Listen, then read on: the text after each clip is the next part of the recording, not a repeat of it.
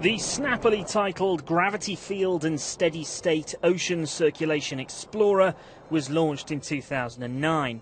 It was designed to study changes in sea level, ocean circulation and the planet's gravitational field. Well, now gravity has rather caught up with it, and the satellite is heading back to Earth, possibly with a bang. At present, we cannot say where the re-entry is going to happen, except that it's not going to happen north of 85 northern latitude or south of 85 southern latitude. The satellite weighs a metric ton and ran out of fuel last month, beginning its descent. But the advice to everyone is simple: don't panic. In total, since Sputnik was launched, about 15,000 tons have returned from space. Most of this burns up when it re-enters in the atmosphere due to aerothermal heating.